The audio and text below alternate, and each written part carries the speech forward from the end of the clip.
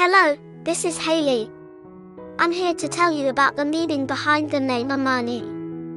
If you appreciate my videos, please give them a thumbs up and follow my channel. Thanks. Armani is a charming and unique name for a baby girl. The name Armani is of Italian origin, and its etymology and historical origin are linked to the famous Italian fashion designer, Giorgio Armani.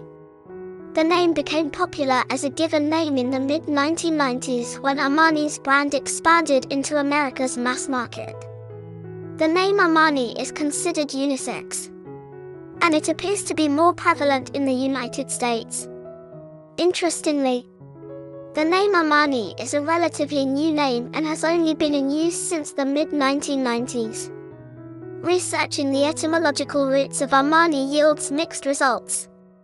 Some suggest that the name could be from Arman, a Persian word meaning dream, while others propose that it is a variation of the French name Armand, which is derived from the Germanic name Hermann, meaning army man. The personality traits associated with Armani are numerological in nature. The name is associated with the number 11, which is a master number that embodies heightened traits of the number 2. People with the name Armani are intuitive, idealistic, and spiritual. They have a strong sense of obligation to illuminate the world around them. People with the number 11 have a rare, exceptional spiritual energy that sets them apart.